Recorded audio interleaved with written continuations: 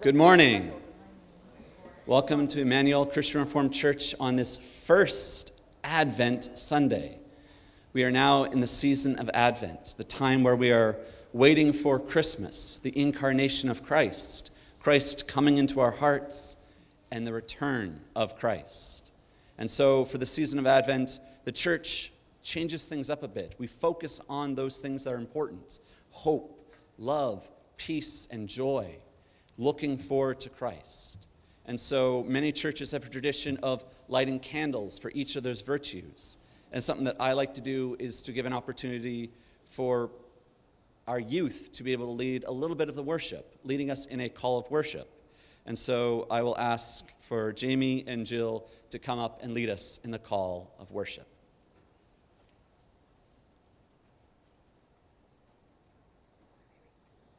Hope is a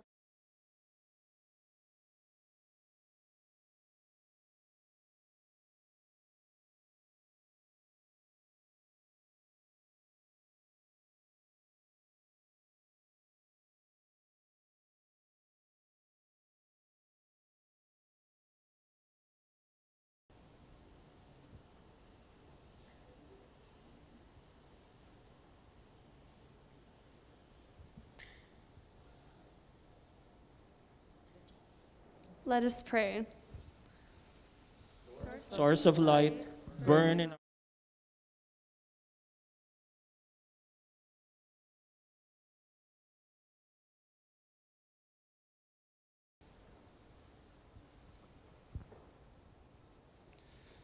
Yes. Thank you, Jill and Jamie. There is a light that God gives, and it is called hope. It is called Christ. It is also called peace, the peace of Christ. And this light can be shared among us and among the world if we're willing to reach out and share it. And so we practice that during worship, even if it's just a small way, and right now social distance friendly way, but we share the peace of Christ. So I want you to turn to those who are with you, both also online, physically in the room with you, turn to them and pass them the peace of Christ. And then if you are able, text or call or email someone the peace of Christ. So let's take a time to pass this light.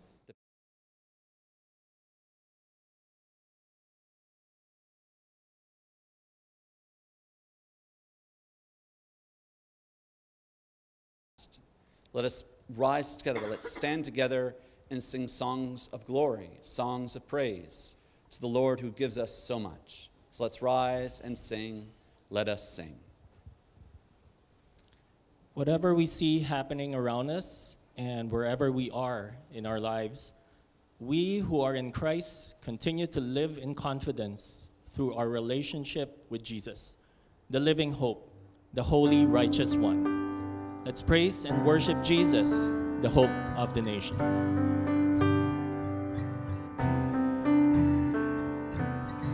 Jesus, hope of the nations. Jesus, comfort for all who mourn. You are the source of heaven's hope on earth. Jesus, light in the darkness.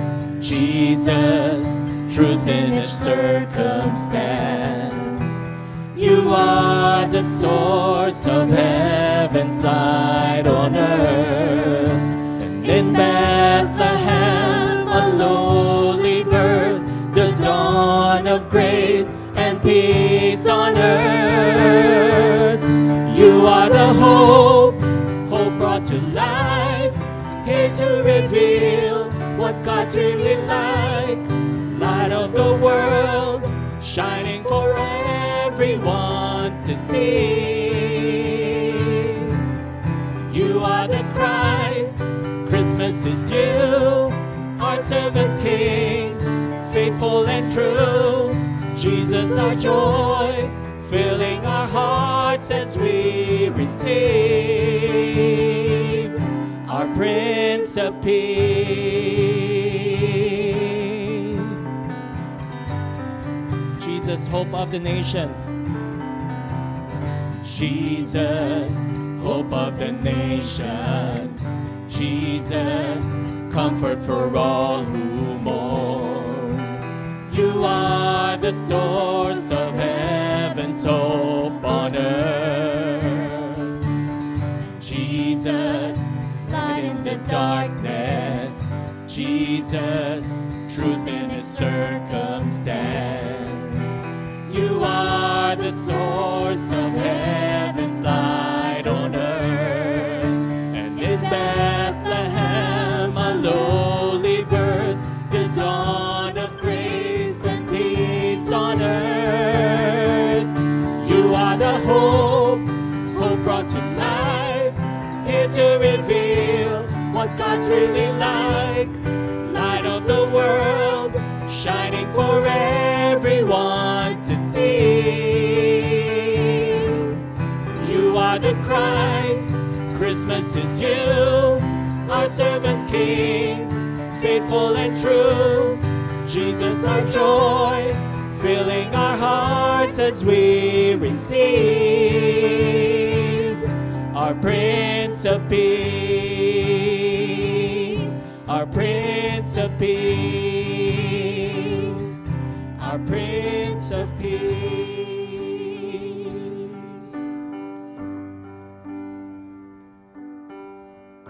Son of God, shaper of the stars, you alone, the dweller of my heart, mighty King, how beautiful you are, how beautiful. Son of God, Father's gift to us, you alone were broken on the altar of love. Precious Lamb, our freedom's in your blood. It's in your blood, Jesus, oh Holy One. I sing to you, forgiven Savior. I'm overcome with your great love for me. Son of God, strength beyond compare, you alone the darkness cannot bear. Lord of love, your kindness draws me near. It draws me. Son of God, prophecy of old, you alone, Redeemer of my soul, come again and lead your people home. Come lead us home, Jesus, oh Holy One. I sing to you, forgiven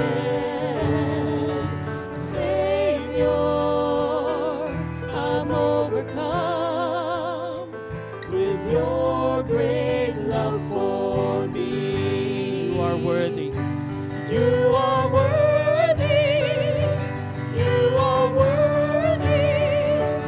You are worthy of all my praise.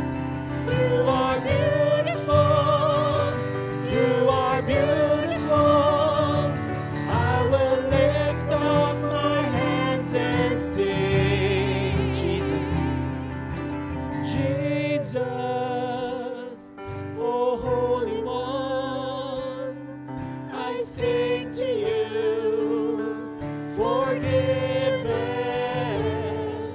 Savior. I'm overcome with your great love for me.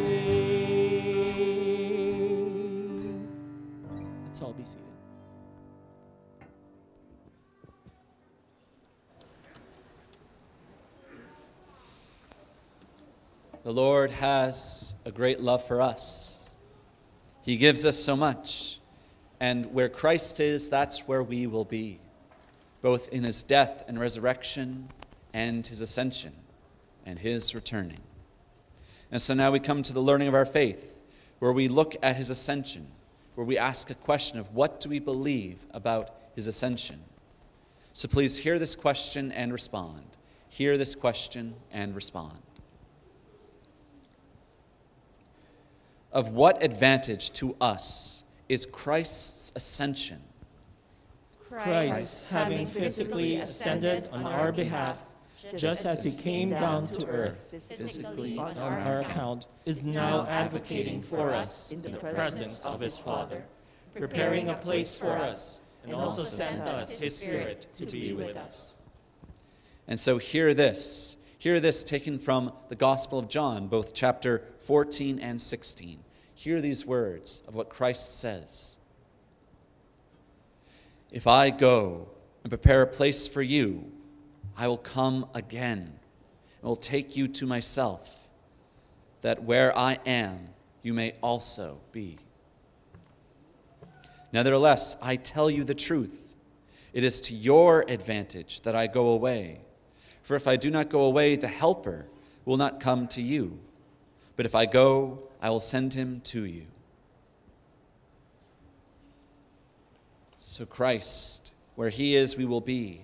And since Christ has gone to be with the Father, he has given the Holy Spirit and given us his wisdom, given us the ability to seek forgiveness, to confess our sins, and also knowing that he is there with the Father, advocating, hearing our prayers and bringing them before the Father so that they are heard. So now we come into our time of renewal, where we will come together for prayers, confession, and intercession, trusting that Christ hears our prayers, hear our pleads. So please join me in this call and response prayer of confession and intercession. Righteous King, bringer of hope, We have been unrighteous, failing to live rightly with creation, neighbor, self, and above all, you. forgive us, for we trust you, knowing that you stand in right relationship with all. You have shown this in the incarnation, in the cross, and in the empty tomb. So, Lord, have mercy on us. And may, in this season of Advent, the world find hope in you, a God who acts in bringing peace and freedom. May we be a community of hope, relying on your righteousness to guide and mold us. May all be made well by God's amazing work. And so, trusting in God's amazing work, let us take a time of silent prayer, confessing our sins and asking the Lord to bring hope and peace and joy and love in this season. Let us take a time of silent prayer.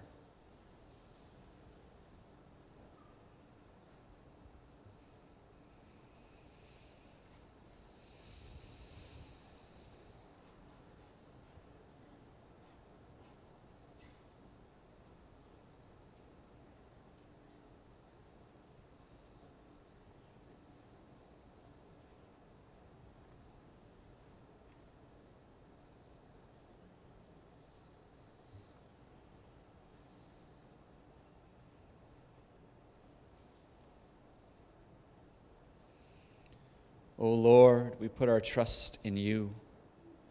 You are our righteous King. You, O Lord, are in the right. You stand before all of creation, calling it to return, calling it to be healed, calling it to hope and be at peace, to be joyful, and to walk the ways of love. Lord, forgive us for ignoring these things, for not noticing the season, not noticing what is ahead of us. The babe of Mary, God in flesh, Christ in us, Christ returning. Forgive us, O Lord, of our sins, where we have spoken against your hope and peace and joy and love, where we have been distracted by things which are not you.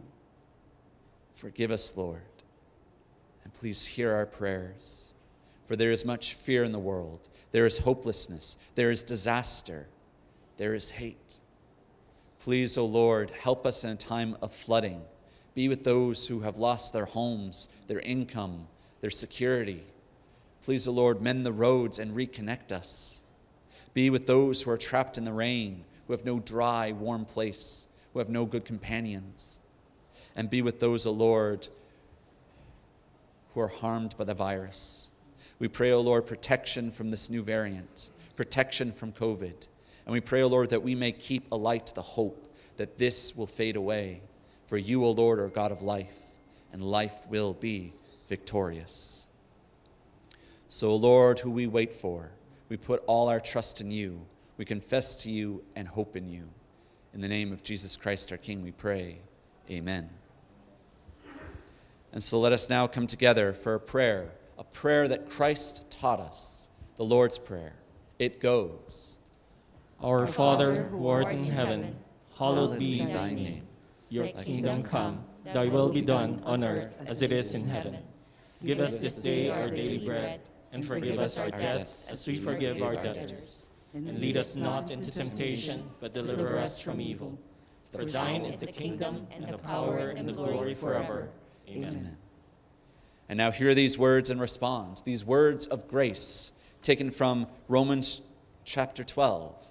Hear these words and respond. Let love be genuine. Abhor what is evil. Hold fast to what is good. Love one another with brotherly affection. Outdo one another in showing honor.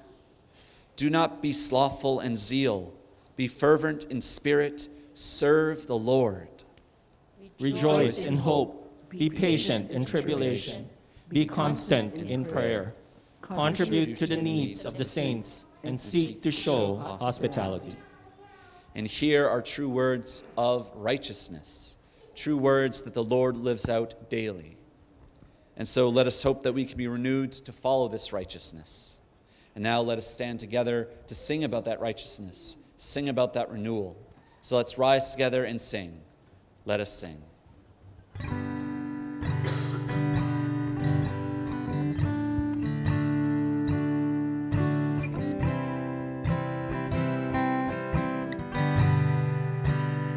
The Lord is gracious. The Lord is gracious and compassionate, slow to anger and rich in love. The Lord is gracious and compassionate, slow to anger and rich in love. And the Lord is good to all. He has compassion on all that He has made. As far as the east is from the west, that's how far He has removed the transgressions from us. As far as the east is from the west, that's how far He has removed our transgressions from us. The Lord is gracious. The Lord is gracious and compassionate, slow to anger and rich in love. The Lord is gracious and compassionate, slow to anger and rich in love. And the Lord is good to all. He has compassion on all that He has made. As far as the east is from the west, that's how far He has removed our transgressions from us. As far as the east is from the west, that's how far He has removed our transgressions from us. Praise the Lord. Praise the Lord.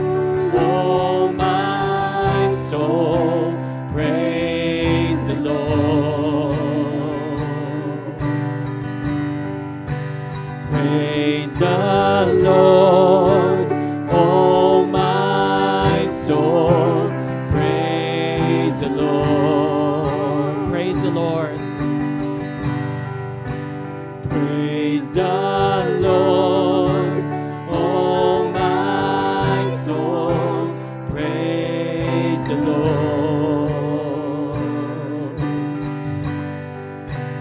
Praise the Lord, oh my soul. Praise the Lord. The Lord is gracious. The Lord is gracious and compassionate,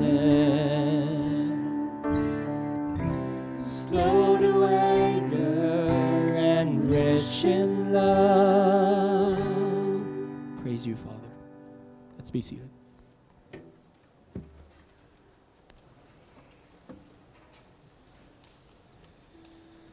The Lord is compassionate, slow to anger, rich in love, and that is something to give thanks for. Yes, Christmas is coming. Yes, Christmas cheer, gifts, family. These are other things to give thanks for. And the Lord's righteousness and coming is also something to give thanks for. And so we come now to a time of thanksgiving, drawing to mind those blessings the Lord has given, those promises the Lord has given, and the promises the Lord has fulfilled. We come to give thanks, and we also come to pull our resources together to give as a thanksgiving offering. And so please know that you're still able to give an offering. We are still able to pull our resources together. We have offering boxes in the foyer if you want to give through a physical means. You can come in the middle of the week if you want to be more social distance safe. Or if you are tech savvy, you can give through an e-transfer. So please go to the church website to learn how you can give through an e-transfer. But also be aware that when you are writing out a check or online banking, put Emmanuel Christian Reformed Church, not ICRC, Emmanuel Christian Reformed Church. And now let us come together for prayer of thanksgiving. Let us pray.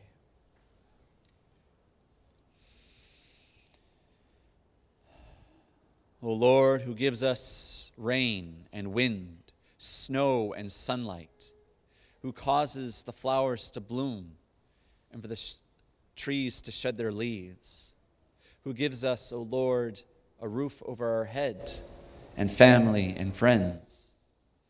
Thank you, O Lord, for all that you have given. And thank you, O Lord, for the hope that we have in Christ, the hope that we have in the Lord's righteousness, the hope of Christ's return. Thank you, O Lord. And please receive from us our offering.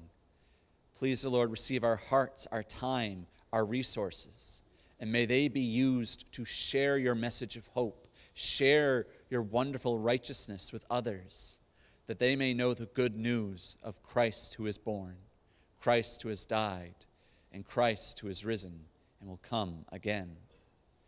Thanks be to God. In the name of Jesus Christ we pray, amen. And now the children, they can go upstairs for Sunday school class. So kids, you can go straight upstairs, up through those stairs in the back. I hope you have a good time. And for parents, if you're wondering where you pick up your kids, we have a daycare door outside. So please pick them up outside through that door. That's where you'll find them. And also be aware the exit doors for when we are inside the sanctuary are the side doors where it says exit. But if you do have wheelchair needs, we do have a ramp in the foyer. Now, for other news and things, welcome again to Emmanuel Christian Reformed Church, everyone here and joining us online.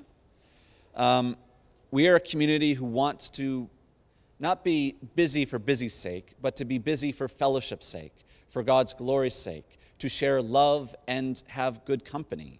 And so we are trying our best to have fellowship time, to be there for each other and remember each other.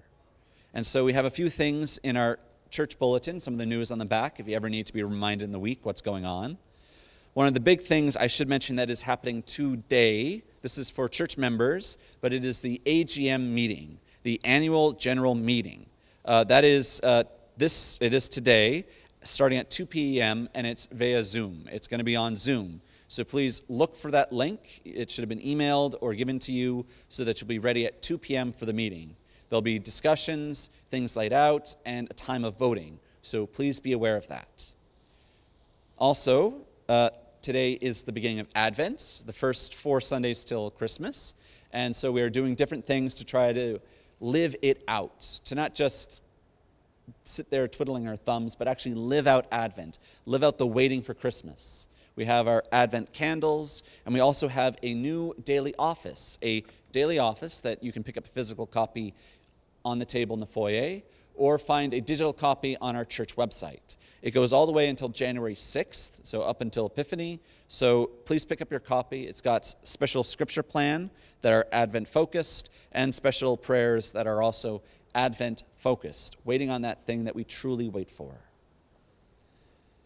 Now, it's one thing to have spiritual practices, but it's also to actually act out the things of God that Advent is about. And one of the things that we want to do, especially right now with the floods that have recently happened, is try to gather up resources and materials for those who've been hit by the flood, greatly affected by the flood. So we are right now collecting non-perishable items. You'll find some bags, boxes out in the foyer where you're able to bring the items and put them in. We're hoping to collect enough and then bring it to the Abbotsford's community who've been affected by the floods. Some of the things that should be mentioned that we would like, it isn't just, say, cans of food, but unused underwear, socks, toothpaste, toothbrushes, deodorant, laundry soap. These things are also very important. They're non-perishable. Foods like bottled water, rice, cereal, granola bars, canned fruit, canned soup, pet food, because pets have also been affected. These items are also very important. We hope to have these delivered before or at least on December 5th. So please come in the middle of the week if you're able to, or when you're dropping off your kids for salt, or even on a Sunday morning, please bring your items and put them in the boxes in the foyer. If you'd like to make a financial contribution, you can also do that through Gateway Community Church to Abbotsford Disaster Relief, providing shelter, food, and clothing. They have a website link in the church bulletin news if you'd like to find a direct link to that. Also, one last thing I'd like to mention is something that our church is trying to put together for good Christmas cheer and to remind us that we are a community. The Special Events Committee is trying to put on a special thing called My Family Christmas Wishes. They would like people to take 30-second videos of them and their family putting together decorations, Christmas tree decorations, just getting everything ready for good Christmas cheer. And then they're going to put all those videos together and have them ready to be presented on December 19th. But they'd like to have all those videos in before the 15th of December. So for details, please check it at icrc.ca. So there's a little thing special committee's putting together. It'll show that we are a community. Even though we are social distancing, we are still together in Christmas cheer. And so with all that news shared, we now come to a time of message shared with our guest preacher.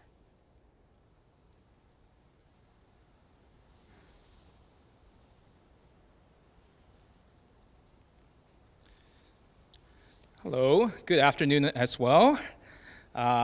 Such a lovely time to gather again and to be among the midst of those who are willing to share some of your gas resources, especially to come and join us in person, as well as we are just so thankful for those who are also joining us online. What a blessing it is. Thank you for Pastor Marcus for just reminding how fruitful and how wonderful during this Christmas season can be, and how we can continue to give back, especially to our community, sharing God's love to so many individuals.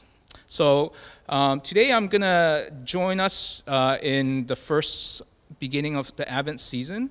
And the passage I want to read for you today is actually from Jeremiah.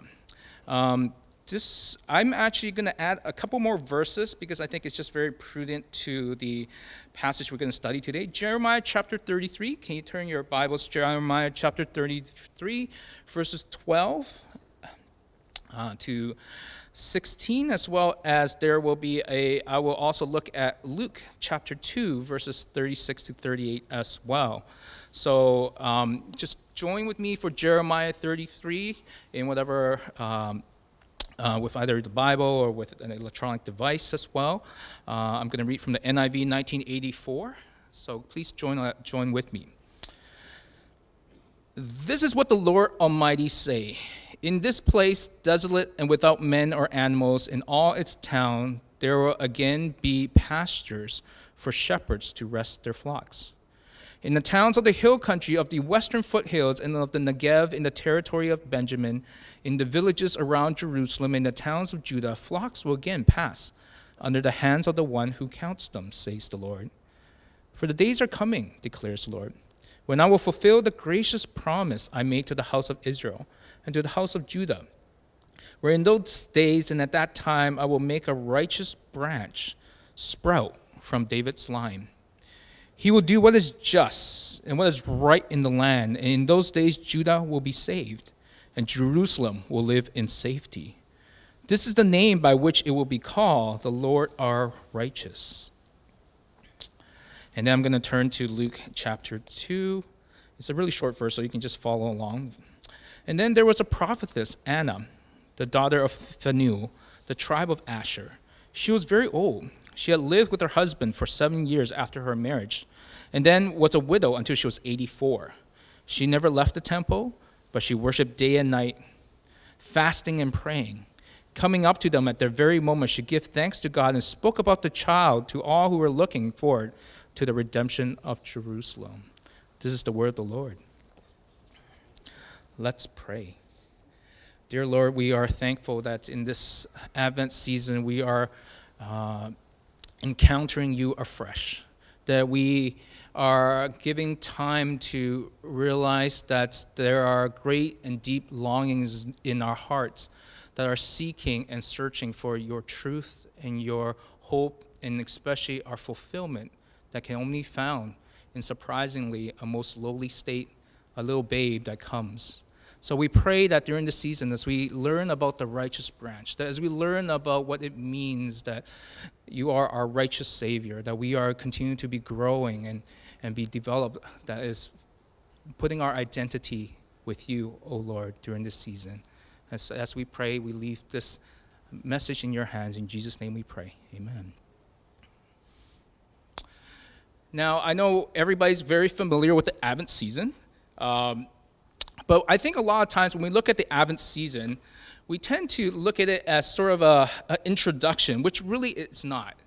It's not like some way where we're just kind of building up towards this, Christmas, towards what's happening in the Nativity. Because what Advent really is about a season of where we are waiting.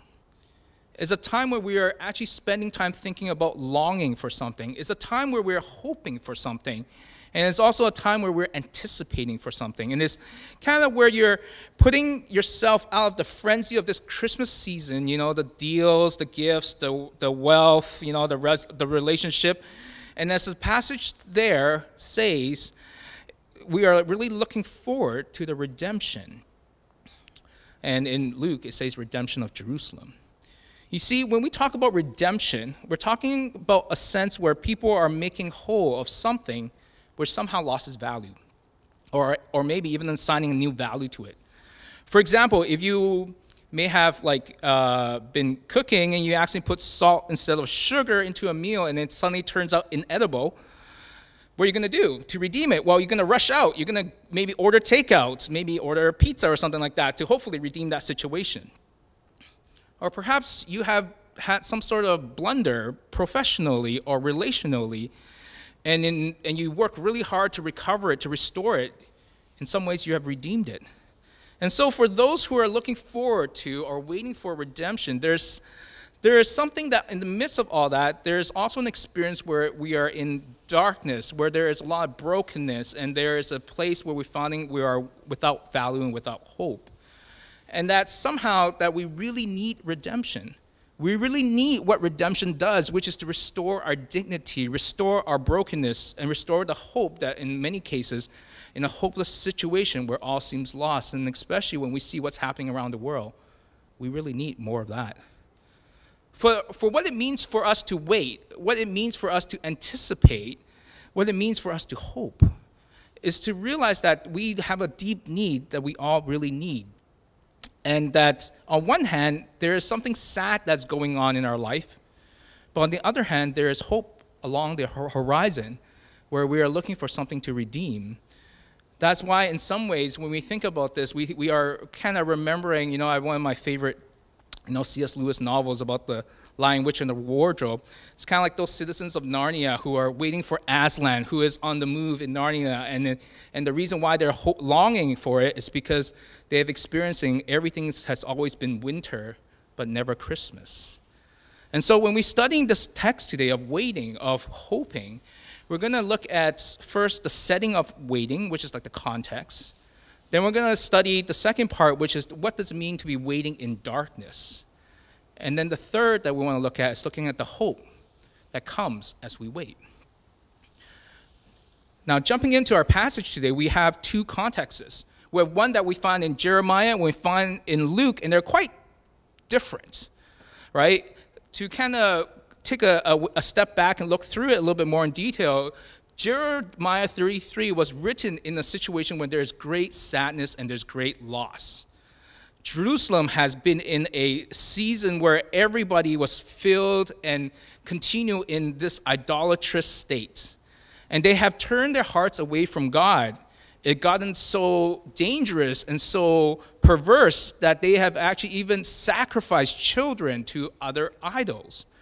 Therefore, we were expecting divine judgment was coming. And here, Jerusalem was soon overtaken by Babylon in around 586 to 587 BC.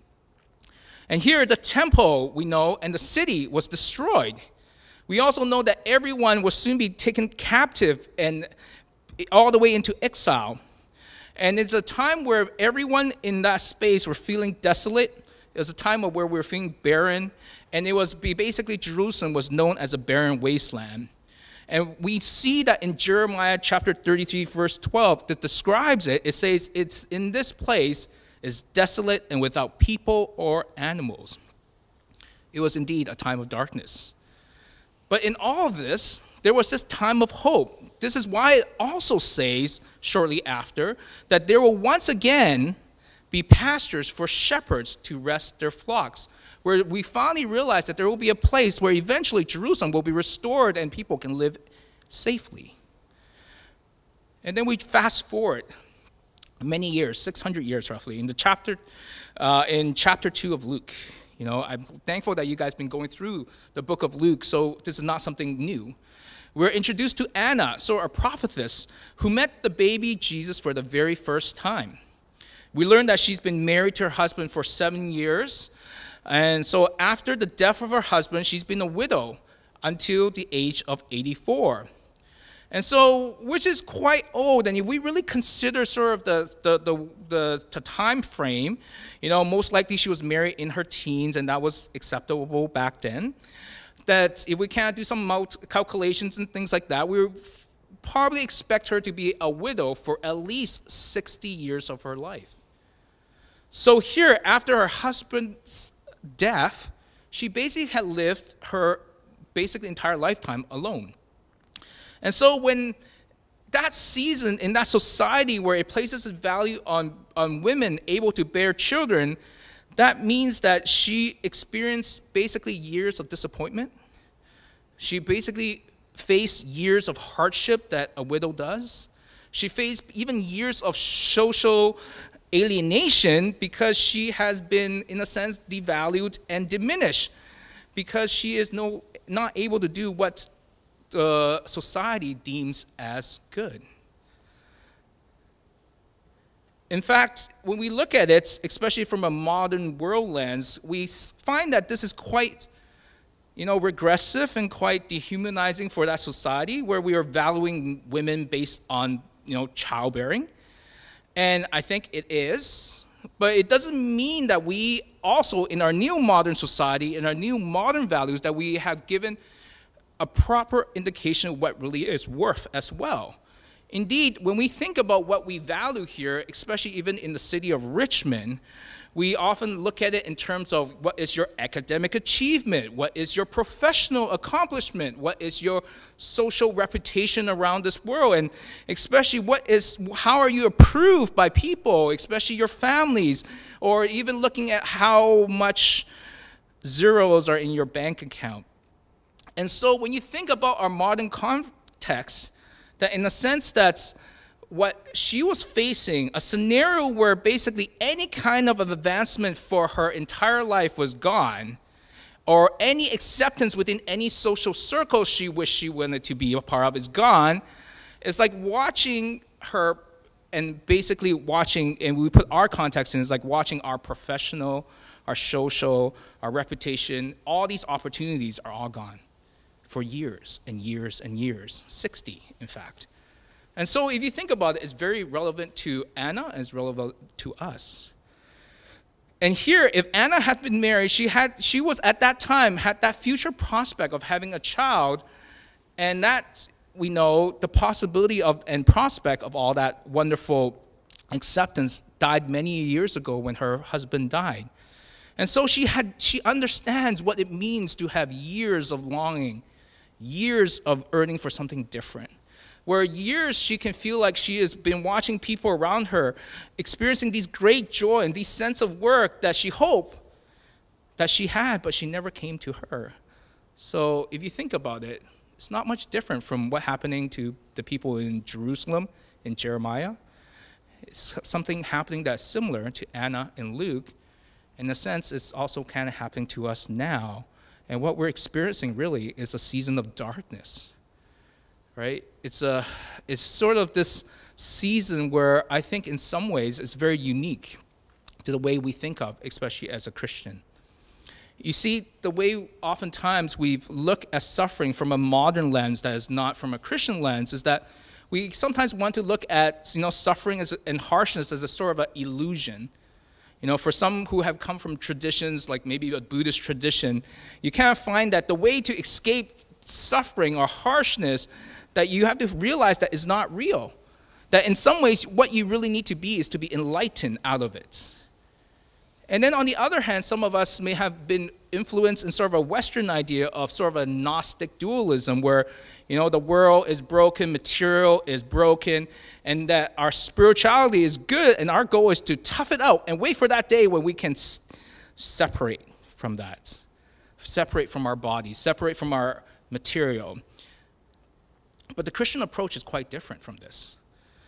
It doesn't say that suffering is some sort of illusion, and tells us that suffering is about trying to endure and to tough it out. What it says is that in our darkness, in our sadness and grief, that is where we encounter God. And somehow it is in that darkness, in that barrenness, that somehow C.S. Lewis once wrote that pain is like a megaphone from God, designed to sort of grab our attention, alert us. As a way sort of out from suffering is how we experience God in the midst of darkness.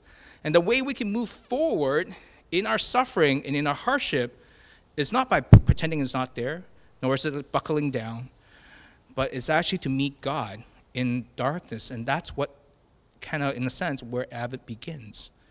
It begins in darkness. It begins in sort of a desperation that we find that everything is a loss. And that's when God will come to you to meet you and bring you hope. And if you think about it, and if we don't jump ahead too quickly to our next point, it's a good way to kind of do some reflection that are you in a particular area, is there a season in your life where you're experiencing great darkness? Where are you really ignoring it, hoping and pretending it's not there and just kind of like, oh, it's not a big deal? Or are you trying to tough it out and wait for the end of it? Or has it been for you during these seasons a time where you met God in the darkness?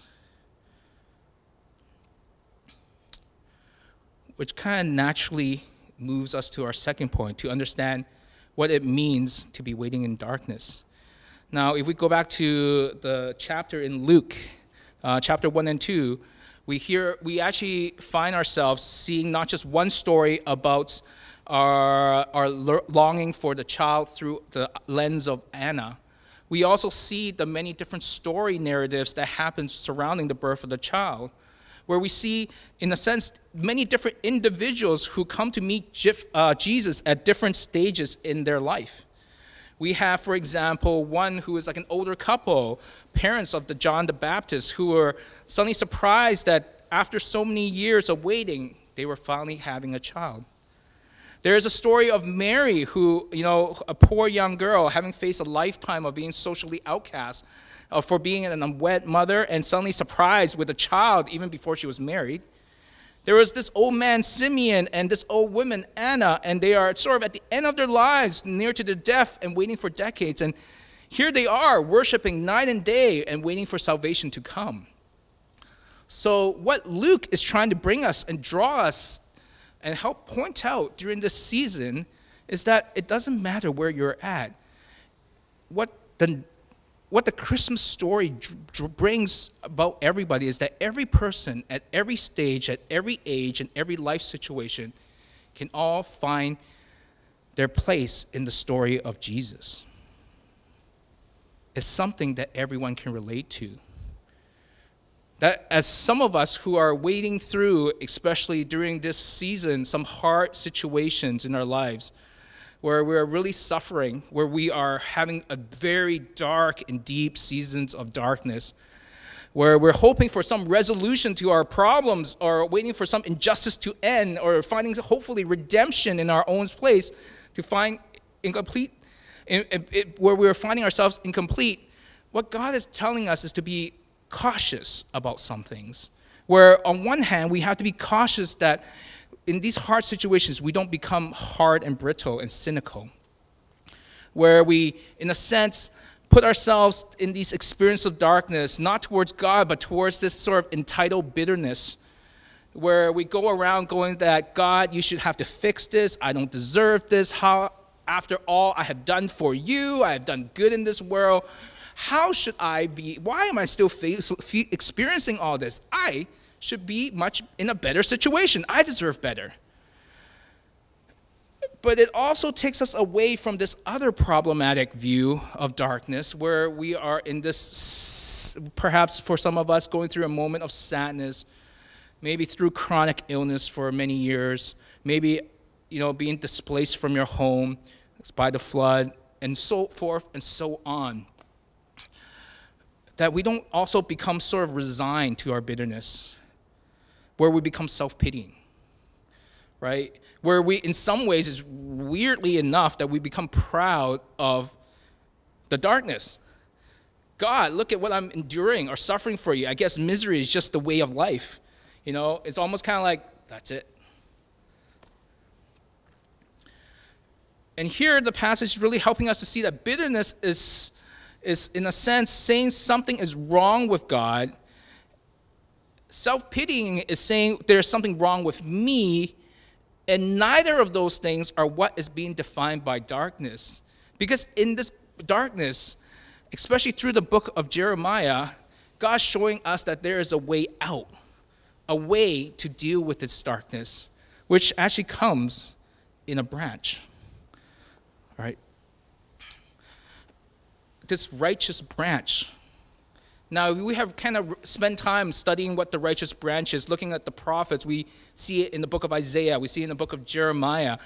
It's sort of an idea that comes where it's almost a branch coming from a fallen tree, that out of that little branch will come forth new life. In some ways, when we look at that little branch, it is sort of this very tender, very vulnerable shoot. In some sense, it is unassuming, not something great to look at. But yet, it is something that can sprout new life, that out of it, it can be spring forth out of a season where there's death, out of a fallen tree, out of, in essence, a fallen kingdom of Jerusalem. And from this tiny, insignificant new life, God will bring forth a whole new life that will grow into a whole new kingdom that will be even more powerful and much stronger than the one that King David used to rule. In a sense, there's going to be a shepherd king who will be ushering from his seat of throne. There will be, in the sense that there will be a restoration of the destruction of Jerusalem. And even amongst all this injustice, this just and right king will bring forth all those who are exiled, to a point where he is going to be the shepherd king, the king who knows his sheep. And that's why we see in verses 12, it says, verses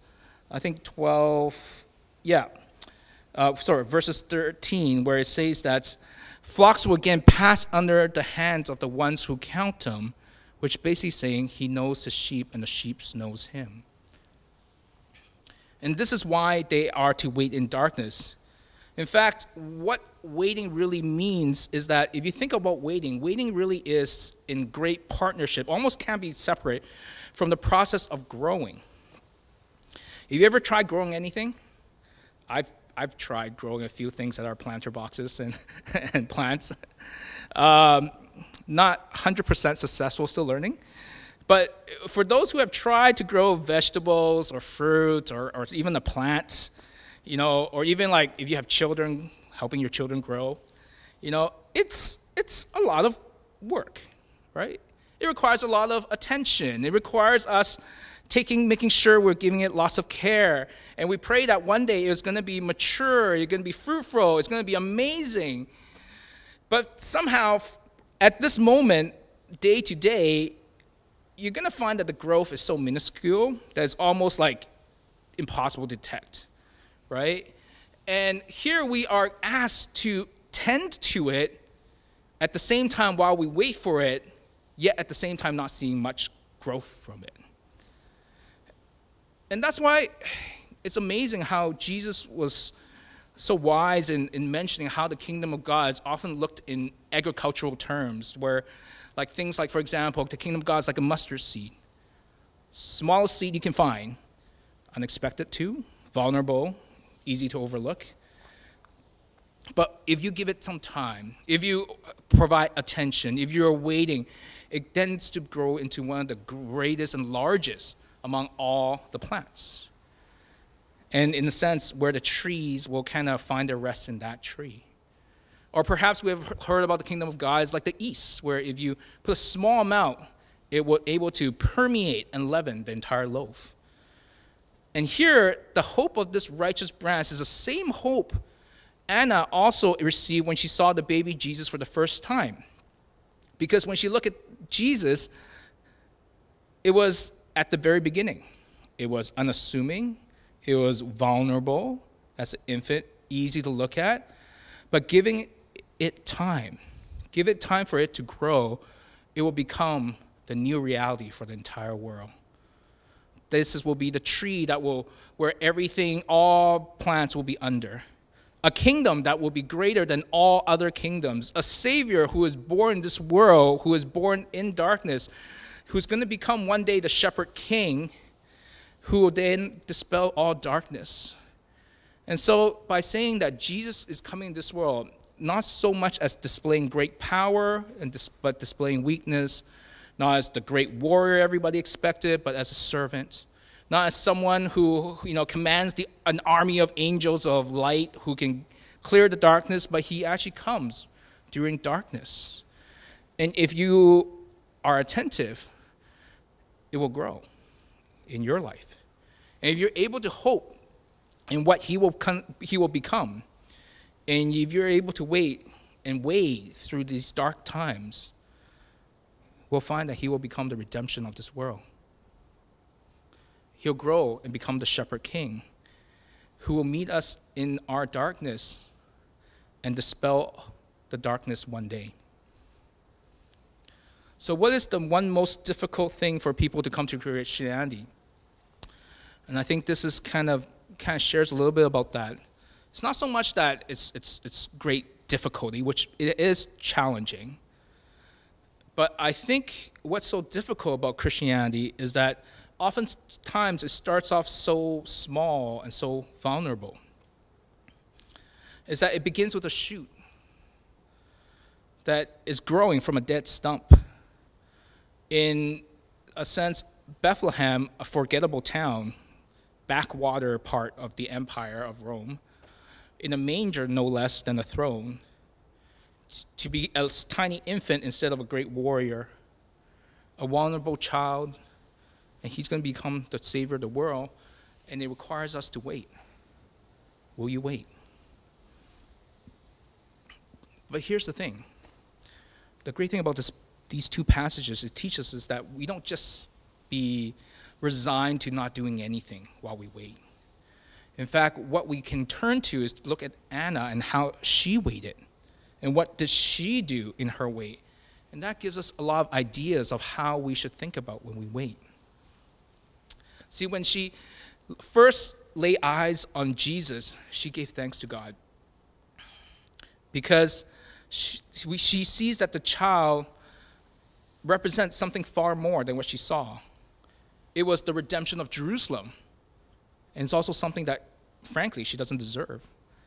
It's not something that she could demand for it.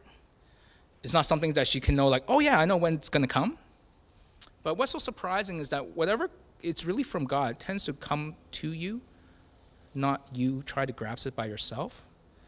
And so here she was, being a widow for many years, her life dark and barren, as we have said, never having a child, being told many times again and again that she's not worthy. And here, instead of having bore a child comes to her. And now she says that this child can dispel all the darkness in her life, and especially all of the world. And so what did she respond? And how did she respond? It teaches us a lot of things. In fact, the Bible speaks of very specific things here too. It says that she was fasting and praying. It says that she worshiped day and night. It says that she was speaking about him.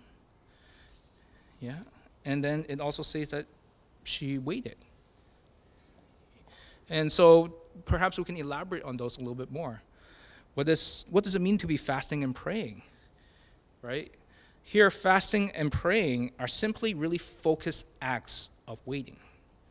Fasting is sort of kind of like where you are self-denying yourself of maybe food, maybe technology, unplugging our phones or internet. It's a season where we're actively saying that we are waiting for God. Where fasting is the attempt of trusting that God is the only one who will satisfy me. He's the only one who can fulfill me. So that's why I will unplug myself from all the distractions of the world. That's fasting.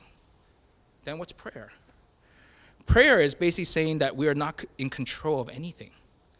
That God is the one who has the strength. He's the one who is going to provide for me when I need help. He's going to provide the light in my darkness, the hope when I'm hopeless. That he is going to be, maybe in this season, that while I'm waiting for you, that glimmer of hope, that glimmer of light that you've seen will one day shine so brightly, like the sun, to where it will dispel all types of darkness in my life. And that, in a sense, is prayer and fasting. But there's also worshiping. She worshiped. And so worship is kind of, in a sense, where we are looking into our hearts and examining it and looking at what we put as the most important thing in our life. A lot of times, when we examine our heart, we realize that when we worship, we have a lot of impatience. We often tend to, love all kinds of things. And we always think that, we are distracted to these places where there are relationships, approval, comfort, maybe wealth, that these things may satisfy me, but frankly, they are just illusions. They do not. Because we realize that they will fail you, but what doesn't fail you is God's love for us. So guess what? I worship. I'm thankful. Praise the Lord. And I wait on him. And what we read that is so amazing about Anna, that when we look at it, is that, after it says that she was worshiping day and night, we never learn if she ever left the temple, right? Almost to say that, I'm not trying to encourage a mass decision to come away from your house and make this church your physical space to live in for long periods of time, unless you are really, your house is flooded and you need to leave, right? I can't experience that personally, but on a separate note. But it just means that here Anna was practicing worship day in and evening, right? She was reading about Scripture. She was singing and worshiping. She was speaking about Jesus. And suddenly her life was filled because she was filled with worship all day long. But there's not just that. We also know that there's a last part that she did actively, which is she spoke about this child, where she isn't being passive or indifferent. She is sort of waiting as a way of expected hope. In fact, if we think about what hope really is, this waiting period where she spoke about a child, it really leads us into the activity into this world where we're speaking. Here we see in Jeremiah, they are speaking about what is just and right in this land. We see that here she's talking about what is right and just in this land. It's about the child. In the same ways, we are called to kind of move beyond just our understanding or listening or words, but we are asked and called to speak about the child through our words to others, to our actions, through perhaps our acts of justice, of compassion and kindness, where we are addressing what is in need of this. And I think I remember hearing about this where it says that, where this person said, I can't remember where, but without causative action, hope can often soften into sentimentality, but with costly action, hope may harden into reality. So what makes the gospel so hard to believe is not that it's too big, again, but it begins so small.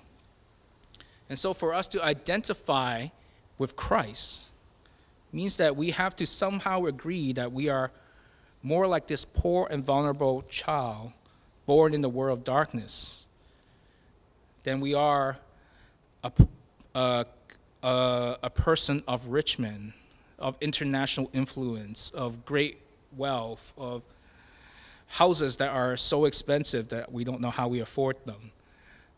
But the truth is, we also learn that it's utter illusion to believe that we can overcome this darkness on our own. Which kind of brings us back to what Advent is. I was reading this article in Christianity Today, which talks about Dietrich Bonhoeffer, who was a familiar probably among you, a German Lutheran minister and a sort of an anti-Nazi supporter as well. And so he was jailed for, very vocal about being anti-Nazi, especially he is strongly against biblical convictions. And so this is what he wrote about Advent. He said, a prison cell like this is a good analogy for Advent, where it says one waits, hopes, does this or that, ultimately negligible things, because the door is locked and only be open from the outside. And here he's almost saying that this is why waiting is so hard, because it requires us to wait upon someone who has the power and the control of the situation that they can unlock the door. That in the sense that we must wait on someone who's more powerful than us. And you know what? We really hate waiting. We hate waiting so much that we are more than happy to not wait for a TransLink bus. We'd rather drive, right? Or if anybody been to a restaurant and have to wait on their order for quite a long time, we feel that we dislike it so much is because we feel like the way our food will arrive or when the bus will come is totally not dependent on us. It's under the control of someone else. So, and especially if you ever identify yourself with the infant, if you have children yourselves, especially young kids, those kids literally have no control over anything. They need someone to help them change. They need someone to help them be fed. They need someone to help them to be bathed. That they are utterly dependent on someone else. And if we identify with this child, this vulnerable, tender shoot, and especially we identify him in the darkness, we're going to find ourselves extremely vulnerable. We're going to find ourselves especially in the dark. We'll also find ourselves also extremely in waiting for that shepherd king who will dispel this darkness in our hearts and in our life and in this world. And that is what really gives us hope. And so, will you wait? Will you wait on God? Will you long for him? Will you wait for him to be our Lord, our righteous Savior? Let's pray. Excuse me. Dear Heavenly Father, we are so thankful, Lord, that we can be identified with you, that we have a chance to remove our insecurities and place all our hope, all our dependency upon you, that we are so freeing to realize there is someone far stronger and greater than us who will help us to open our door and a way out of darkness. It is also that we have an opportunity to be transformed, that we can, in our time where we are waiting for this, we can be worshipers. We can be fasting and praying. We can speak of you through our words and actions. That we are not just sitting here and waiting in self-pity or wallowing in bitterness, but we are in fact free to experience the joy of this coming King. So I pray that, Lord, may you continue to walk and transform us so that we too find great freedom in identifying with your Son, Jesus Christ. In your precious name we pray. Amen. Let's stand as we sing to our King that we want to encounter and experience him. Focused in waiting, worshiping, and speaking of him, wherever we are, as individuals, as a family, and as a community. King of heaven, come down.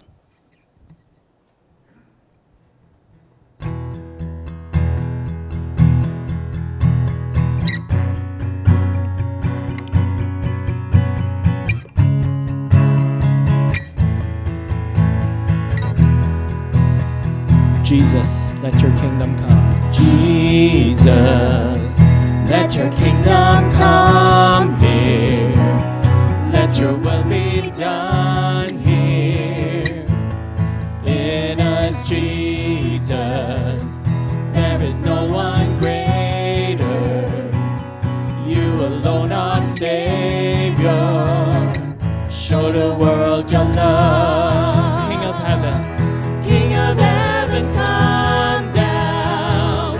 King of heaven, come down. Let your glory reign, shining like the day. King of heaven, come. King of heaven, rise up. Who can stand against us? You are strong to save in your mighty name. King of heaven, come. we are your children. We are children of your mercy, rescued for your glory. We cry, Jesus, set our hearts towards you, that every eye will see you lifted high. King of heaven, come down. King of heaven, come now. Let your glory reign, shining like the day. King of heaven, come. King of heaven, rise up. Who can stand against us? You are strong to save in your mighty name. King of heaven, come. King of heaven, come. King of heaven, come. King of heaven, come. King of heaven, King of heaven, come. King of heaven, come. King of heaven, come down. King of heaven, come now. Let your glory reign, shining like the day. King of heaven, come. King of heaven, rise up. Who can stand against us? You are strong to save in your mighty name. King of heaven, come. Let's remain standing as Pastor Perry gives us the benediction.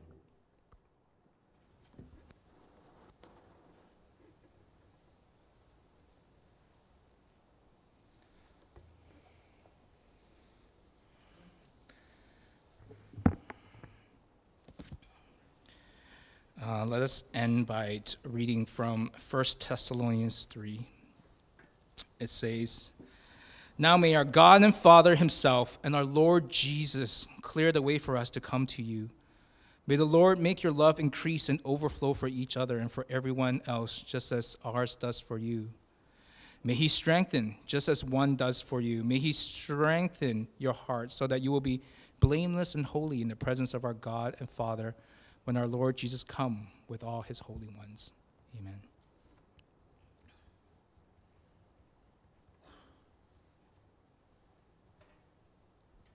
Let's all be seated in silent prayer.